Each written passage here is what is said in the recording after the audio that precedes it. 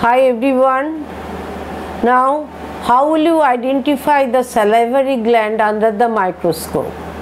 By visualizing this salivary gland, you will see from the surface of the gland, this is the surface, some fibrous septum goes inside, and fibrous septum does not cast any shadow. So you will see this is white color septum which divide the salivary gland into number of lobules, and within the lobules you will get two types of glandular tissue. This is the pale stained and this is the darkly stained glandular tissue. The darkly stained tissue, they are the mucus secreting, and the pale stained tissue, they are the serous secreting gland.